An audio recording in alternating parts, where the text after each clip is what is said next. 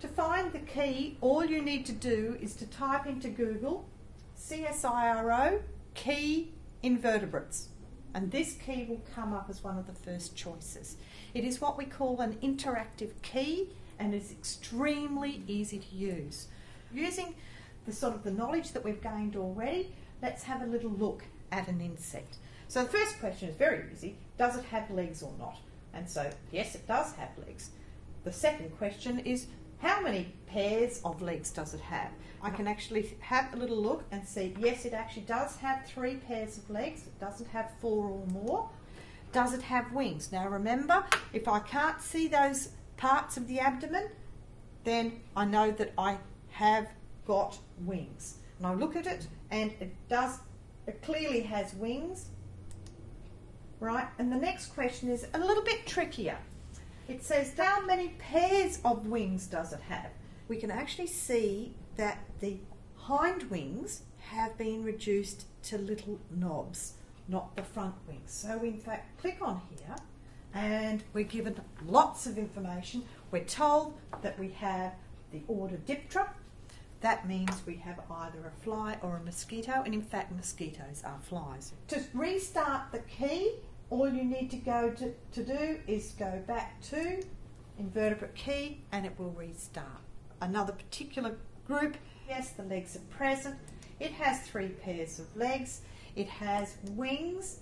It has the 2 pairs of wings. All the wings are membranous and soft and flexible. All the 4 wings may be hard, partly hard, or leathery in appearance. And if you look at this, you can see that those wings are very membranous. What we mean by that is they're soft, right? You can see through them. We sometimes call it hyaline, right? So this is that group. And if we're looking at this group, look at the pictures. Here we have the 4 wings are very hard, as in the beetles.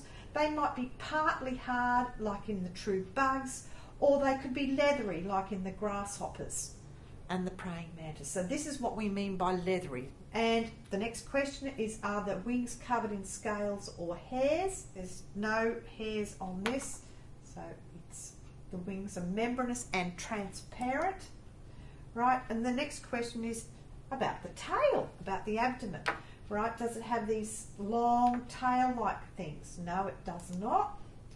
And does it have extensive wing venation? Well, that just means, does it have lots of little lines in the wing? And if I look at this carefully, yes, there are lots of little lines in the wing. When it's at rest, now it's a little bit difficult at the moment because this one's been pinned, but are the wings held away from the body? Does it have very large eyes and a very small antennae? Well, if you look at this, you can see immediately it's got very long antennae, so it's definitely this way.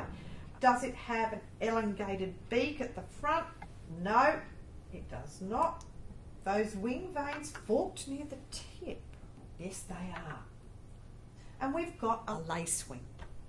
So using that key, you can get to all 26 of the common orders of insect in Australia.